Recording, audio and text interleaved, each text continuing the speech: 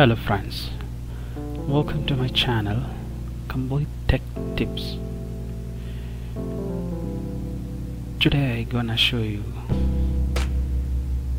how to solve the hanging problem for Windows 7 and 10. First, just type in the search menu for Windows 7 or 10. I'm using here Windows 10, so you have to type percentage temp percentage temp percentage, hit enter, and you will get a lot of files here.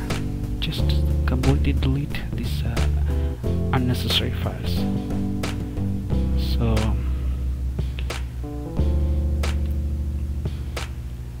the next step, second step, type temp and hit enter,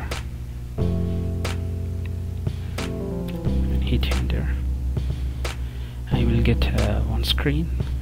This browsing history.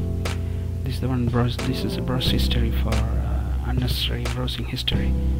So you have to delete all this history. Just make delete and select all those ticks and do delete.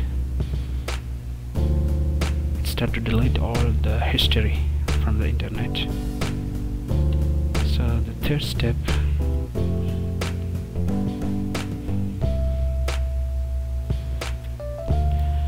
type defrag and hit enter. Defrag and hit enter. Just wait a while to look at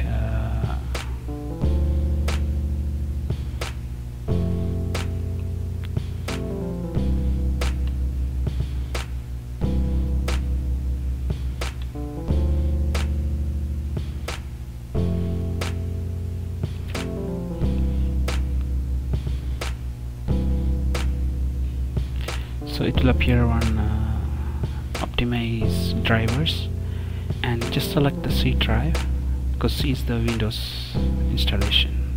So just make it analyze.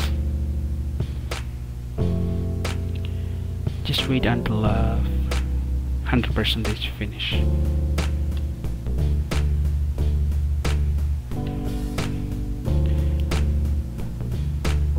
After finish 100%, click there is the down area, there will be defragment. So click defragment and wait until it finish 100%. It depends on the file size of the PC. If you have huge files, it's take a little more time, approximately 10 minutes, and depends on the file size. After this complete, please restart your PC and you will see the difference, and it will solve the hanging problem for Windows. And please do this